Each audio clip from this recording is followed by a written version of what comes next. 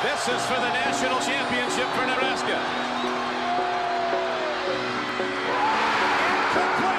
The Orange Bowl experienced immense growth in the 1940s, hosting legendary coaches Wally Butts of Georgia, General Robert Nealand of Tennessee, and Bobby Dodd of Georgia Tech.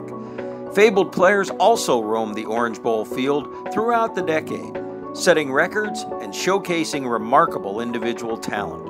In 1942, Frankie Sinkwich chalked up an Orange Bowl record 355 yards of total offense while dealing with a broken jaw and sprained ankle. He also handled the kicking and punting duties in perhaps the best individual performance in Orange Bowl history as Georgia defeated Texas Christian 40-26. Boston College's Mike Holovac rushed for 141 yards and 3 touchdowns in 1943.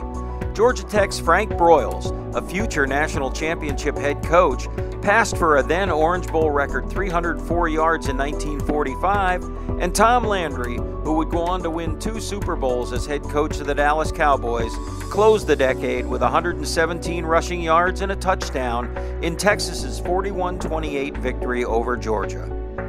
But arguably the best game of the 40s came in 1946, when Miami's Al Hudson returned an interception 89 yards for a walk-off touchdown as time expired to give the Canes a 13-6 victory over Holy Cross.